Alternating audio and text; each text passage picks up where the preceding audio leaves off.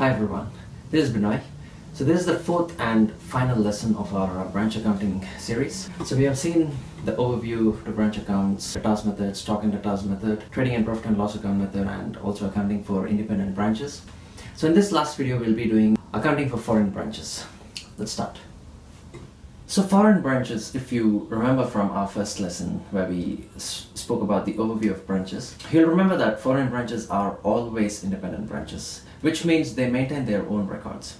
Now, the main reason for this is the difference in currency. So the foreign branch will maintain its books of accounts in the local currency, and at the end of the accounting period it will just send the accounting reports to the head office, and the head office will do the necessary foreign currency translation and it will prepare the final accounts.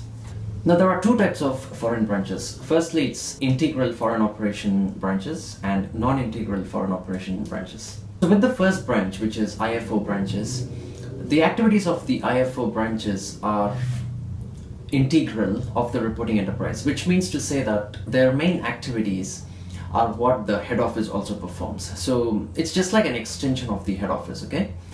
But the non-integral foreign branches, non-integral foreign operation branches, on the other hand, they are independent. So they are like businesses carrying on their own activities, and at the same time they also carry on the activities of the head office. So they don't depend on the head office, but they just do the operations of the head office as well.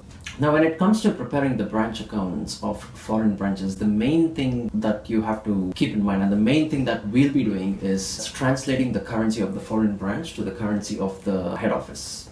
So we'll be using different rates to convert the currency of different items, and you have to just remember. So firstly, for all monetary items, we'll be using the closing rate. So monetary items are those items which are convertible to cash immediately, or which will be converted like in the next 12 months. Or also, there could be liabilities which will be settled within the next 12 months. Creditors or bills receivables, bills payables, debtors, bank balance, all of these are generally monetary items, and they'll be converted using the exchange rate as on the closing date. Now, for transactions which are spread out throughout the year, for example, let's say purchases or sales or wages, salary, such kind of expenses and other transactions which are almost evenly distributed throughout the year, we'll be using the average rate, because it's very hard to apply the actual rate for so many different transactions, so we'll just do the average. And finally, for things like, let's say, opening stock, we'll take the exchange rate as on that day, as on the beginning of the accounting period. So for acquisition of any assets, we'll take the rate as on the date of acquisition. So we'll just apply these rates and translate the foreign currency to the domestic currency. So foreign branches, ನಿಮಗೆ ಜ್ಞಾಪಕ ಇದ್ರೆ ಬೇರೆ ಕಂಟ್ರಿಯಲ್ಲಿರೋ branch ಅಷ್ಟೇ. So ಅವು ಯಾವಾಗಲೂ ಇಂಡಿಪೆಂಡೆಂಟೇ, ಯಾಕಂದರೆ ಅವರು ಬೇರೆ ಕರೆನ್ಸಿಯಲ್ಲಿ ಟ್ರಾನ್ಸಾಕ್ಟ್ ಮಾಡ್ತಾರಲ್ಲ, ಸೊ ಅದಕ್ಕೆ ಅವರು ಸಪ್ರೇಟಾಗಿ ಅವ್ರ ಅಕೌಂಟಿಂಗ್ ರೆಕಾರ್ಡ್ಸ್ ಅವ್ರ ಲೋಕಲ್ ಕರೆನ್ಸಿಯಲ್ಲಿ ಮೇಂಟೈನ್ ಮಾಡ್ಕೊಳ್ತಾರೆ. ಫೈನಲ್ ಆಗಿ end of the accounting period ಅವ್ರು ಹೆಡ್ ಆಫೀಸ್ಗೆ ಕಳಿಸ್ತಾರೆ, and head office will prepare the final accounts. So foreign branches are two types there: integral foreign operation branches and non-integral foreign operation branches. So integral foreign operation branches ಏನಂದ್ರೆ ಅವ್ರ activities ಬಂದು head office ಮಾಡ್ತಿದೆಯಲ್ಲ, so ಅದೇ ಅವ್ರ main activity ಕೂಡ. So head office ಒಂದು just extension ಅಂತ ಹೇಳ್ಬೋದು ಅಷ್ಟೇ. ಆದರೆ ನಾನ್ ಇಂಟಿಗ್ರಲ್ ಫಾರಿನ್ ಆಪರೇಷನ್ ಬ್ರಾಂಚಸ್ ಬಂದು ಅವರು ಒಂದು ಆಲ್ಟುಗೆದರ್ ಡಿಫ್ರೆಂಟ್ ಬಿಸ್ನೆಸ್ ಅಂತ ಹೇಳ್ಬೋದು. ಏನಂದ್ರೆ ಹಂಗೆ ಸೈಡಲ್ಲಿ ಅವರು ಹೆಡ್ ಆಫೀಸ್ ಮಾಡೋ ಆಕ್ಟಿವಿಟೀಸ್ನ ಕೂಡ ಮಾಡ್ತಾರೆ. ಸೊ ನಾವು ಮೇನ್ ಆಗಿ ಫೋಕಸ್ ಮಾಡೋದು ಬಂದು integral foreign operation branches. So foreign branch accounting ಅಲ್ಲಿ ನೀವು ಏನು ಮುಖ್ಯವಾಗಿ ಜ್ಞಾಪಕ ಇಟ್ಕೋಬೇಕಂದ್ರೆ ಈ ಕರೆನ್ಸಿ ಟ್ರಾನ್ಸ್ಲೇಷನ್. ಸೊ ಯಾಕಂದ್ರೆ ಫಾರಿನ್ ಬ್ರಾಂಚ್ ಬೇರೆ ಕರೆನ್ಸಿಯಲ್ಲಿ ಡೀಲ್ ಆಗುತ್ತಲ್ಲ, ಯಾಕಂದ್ರೆ ಫಾರಿನ್ ಬ್ರಾಂಚ್ ಬಂದು ಅವ್ರ ಲೋಕಲ್ ಕರೆನ್ಸಿಯಲ್ಲಿ ಟ್ರಾನ್ಸಾಕ್ಟ್ ಮಾಡಿರ್ತಾರೆ, ನಾವು ಅದನ್ನ ಕನ್ವರ್ಟ್ ಮಾಡಬೇಕು. ಸೊ ಕನ್ವರ್ಟ್ ಮಾಡೋಕ್ಕೆ ಕೆಲವು ಪಾಯಿಂಟ್ಸ್ನ ನೀವು ಜ್ಞಾಪಕ ಇಟ್ಕೋಬೇಕು. ಸೊ ಎಲ್ಲ monetary items, so monetary items ಅಂದರೆ ಯೂಶಲ್ ಆಗಿ ಕರೆಂಟ್ ಅಸೆಟ್ಸ್ ಅಂತ ಹೇಳ್ಬೋದು. But they can also be assets which will be converted, which can easily be converted to cash. ಅಥವಾ ನೆಕ್ಸ್ಟ್ 12 ಮಂತ್ಸಲ್ಲಿ ನಾವು ಕನ್ವರ್ಟ್ ಮಾಡ್ತೀವಿ, ಅಥವಾ ನೆಕ್ಸ್ಟ್ 12 ಮಂತ್ಸಲ್ಲಿ ನಾವು ಸೆಟಲ್ ಮಾಡೋ ಸಾಲಗಳು, ಇಂಥವೆಲ್ಲ ಮಾನಿಟರಿ ಐಟಮ್ಸ್ ಅಂತ ಹೇಳ್ಬೋದು. So creditors, ಡೆಟಾರ್ಸ್, bank balance, bills receivables, payables, ಇವೆಲ್ಲ ಮಾನಿಟರಿ. ಇವುಗಳನ್ನೆಲ್ಲ ನಾವು ಕ್ಲೋಸಿಂಗ್ ರೇಟ್ ಯೂಸ್ ಮಾಡಿ ಕನ್ವರ್ಟ್ ಮಾಡೋದು. ಈಗ ಕೆಲವು ಟ್ರಾನ್ಸಾಕ್ಷನ್ಸ್ ಸ್ಪ್ರೆಡ್ ಔಟ್ ಆಗಿರ್ತವೆ ಫುಲ್ ವರ್ಷ ಪೂರ್ತಿ. So purchases, sales, wages, rent, rates ಇಂಥವೆಲ್ಲ ಆಲ್ಮೋಸ್ಟ್ ಈವನ್ ಆಗಿ ಡಿಸ್ಟ್ರಿಬ್ಯೂಟ್ ಆಗಿರುತ್ತೆ.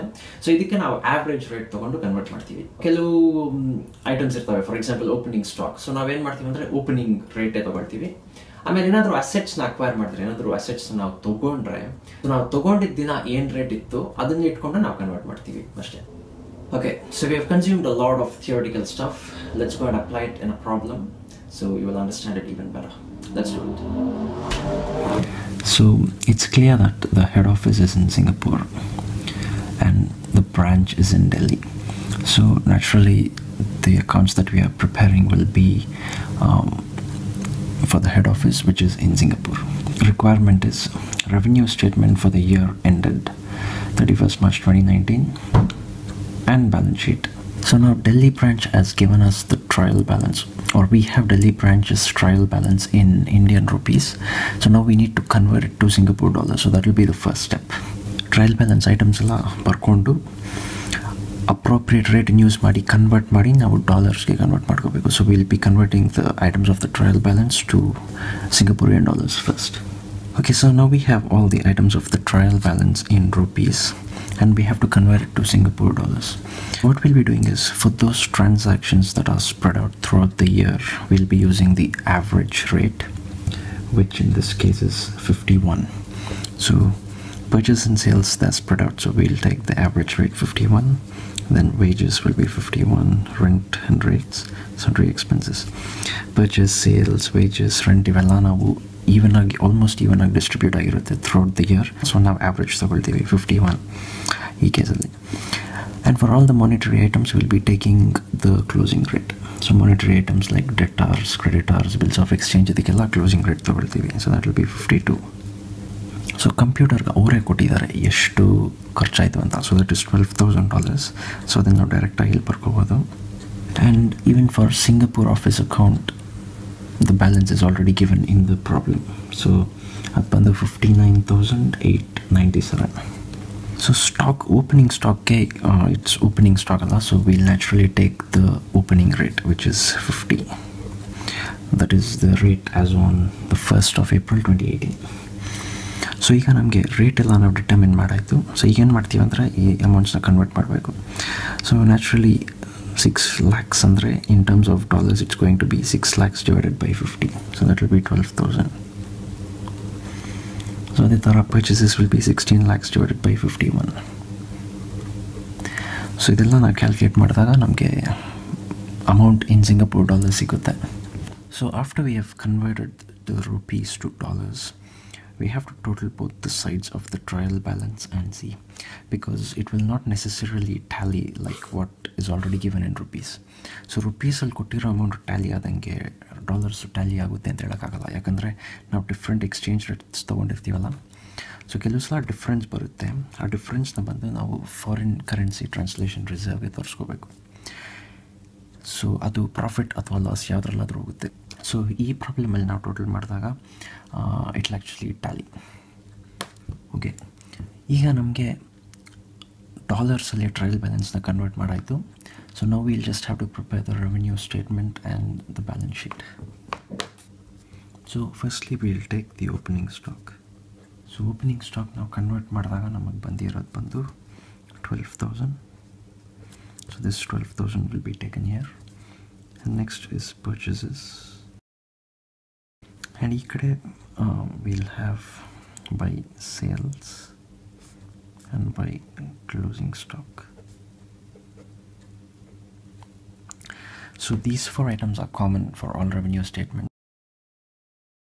Closing stock bandu problem alli ಅವರು ಕೊಟ್ಟಿದ್ದಾರೆ. Closing stock of Delhi branch was 15,60,000 rupees on 31st March 2019.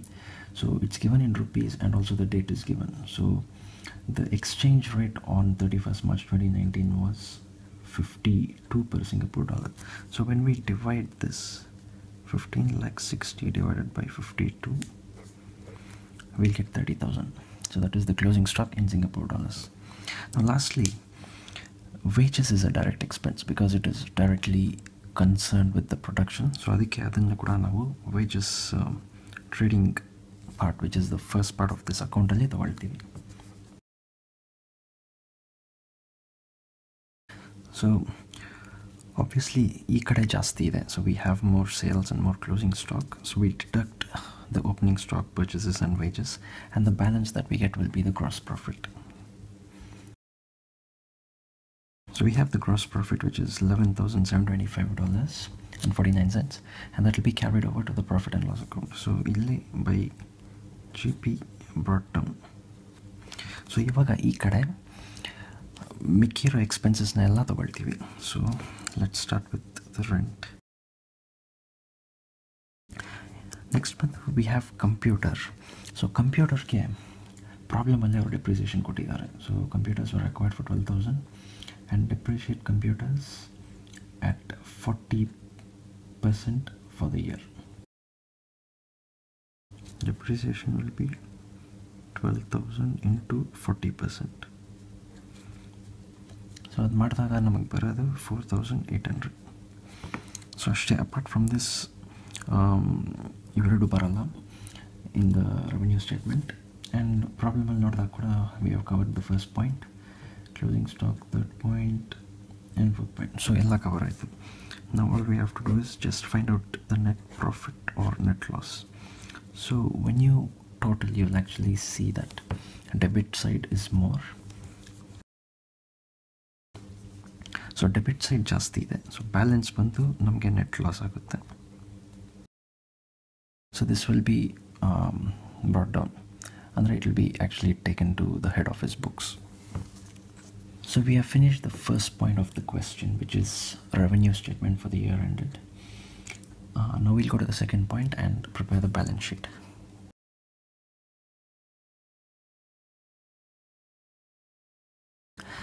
So firstly, we'll come from the asset side. So we have computer and it cost us 12,000 and depreciation is 4,800. So the balance will be 7,200. So next we have debtors, and then we have bills receivable, and then we have cash or bank balance, and lastly we have the closing stock. So what we need is the closing stock, which we calculated here 30,000, and then bank balance is 10,000. Computer we have already taken, and then we'll need the bills of exchange and debtors. Now the branch, as I've already told you and as I've been repeating throughout, the branch is like a debtor to the company, so therefore to the head office. So naturally the head office is a creditor ಅಲ್ಲ. So ಅದಕ್ಕೆ liabilities ಕಡೆ ನಾವು first ತೋರಿಸೋದೆ ನಮ್ಮ head ಆಫೀಸ್ನ. So in this case it is Singapore office. So ಪ್ರಾಬ್ಲಮಲ್ಲಿ ಅವ್ರು ಕೊಟ್ಟಿದ್ದಾರೆ balance ಎಷ್ಟಿದೆ ಅಂತ. So that is 59,897.43. ಈಗ ನಷ್ಟ ಆಗಿದೆ. So that will naturally have to B deducted from the amount due to the head office. So ನಾವು ಅಂದರೆ branch ಬಂದು ಹೆಡ್ ಆಫೀಸ್ಗೆ ಎಷ್ಟು ಕೊಡಬೇಕು, ಇವಾಗ ಲಾಭ ಆಗಿದ್ದರೆ ಅದು ಆ್ಯಡ್ ಆಗ್ತಿತ್ತು. So it's a loss, so it naturally B deducted from the amount due to the head office. So less net loss 13,466.67. So this will be to be deducted. So another convenient way of writing is to actually write it in the inner columns and then write the net figure in the outer column, so that just to keep things easy and also to make it look good. And the remaining liabilities that we have will be, so creditors ತೋರಿಸ್ತೀವಿ, and then bills of exchange. So creditors and bills of exchange. So the bitre head office we have already shown. So you got total ಮಾಡಿದಾಗ the balance sheet has to tally as long as we have made everything right. So the balance sheet has tallied, which means whatever we have done is correct, and we have shown the revenue statement and the balance sheet of the branch in Singapore dollars, which is the currency of the head office. So ಮತ್ತೆ ಕ್ವಿಕ್ಕಾಗಿ ಹೇಳ್ತೀನಿ ನೋಡಿ. So first convert ಮಾಡ್ಕೊಳ್ತೀರಿ to the currency of the head office ಗೆ.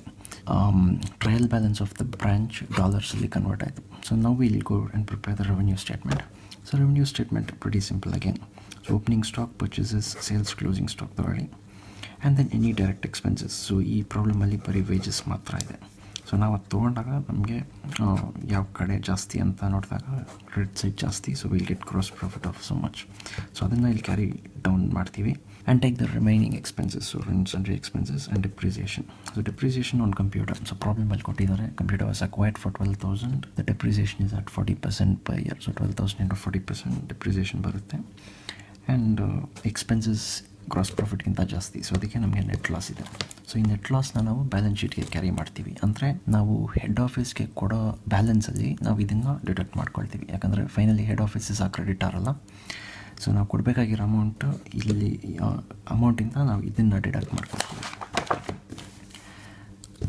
So ಆ್ಯಸೆಟ್ಸಲ್ಲಿ same ನಾವು convert ಮಾಡಿ trial ಬ್ಯಾಲೆನ್ಸ್ನೇ ತೊಗೊಂಡು ಕಂಪ್ಯೂಟರ್ಲೆಸ್ depreciation and all the remaining assets ತೊಗೊಳ್ತೀವಿ. And then Singapore office balance deduct the net loss and then take the rest of the liabilities. So in this case it's just creditors and bills payable. So ಮಾಡಿದಾಗ ಎಷ್ಟು ಬರುತ್ತೆ. So that's accounting for foreign branches. So I hope that this explanation and also the problem that we did made this whole concept at least a little easier. So this lesson completes our branch accounting series. So this is the 4th lesson. So if you have not checked the other lessons, I would recommend that you check them out as well. I have included the links to those videos in the description below. So once you check them, you will have the complete understanding of branch accounting. So these are the main concepts that are covered in the CA intermediate exams. So if you're taking up those exams, all the best. And also if these videos helped you in understanding this concept better, let me know. That will make me very happy. And I also recommend you to like, share and subscribe if you like this video, and also leave your thoughts, feedbacks and opinions in the comments below. So ನಿಮ್ಮ ಸಮಯಕ್ಕೆ ತುಂಬ ಧನ್ಯವಾದಗಳು. ನಿಮಗೆ ಈ video ಇಷ್ಟ ಆಗಿದ್ರೆ like ಮಾಡಿ, share ಮಾಡಿ, ಸಬ್ಸ್ಕ್ರೈಬ್ ಮಾಡಿ. ಅದೇ ಥರ ನಿಮ್ಗೆ ಏನಾದರೂ ಇಷ್ಟ ಆಗದಿದ್ರೆ ಅದೇನಂತ ಹೇಳಿ, ಇಷ್ಟ ಆಗಿದ್ರೆ ಹೇಳಿ ನಿಮ್ಮ ಥಾಟ್ಸ್, ನಿಮ್ಗೆ ಏನು ಅನಿಸ್ತಿದೆ ಈ ವಿಡಿಯೋ ಬಗ್ಗೆ ಅದನ್ನು ಕಮೆಂಟ್ಸಲ್ಲಿ ಹೇಳಿ, ಯಾಕಂದರೆ ಅದು ನನಗೆ ತುಂಬ ಮುಖ್ಯ. Thank you so much for watching. I hope you have a great day and I will see you soon. Piece.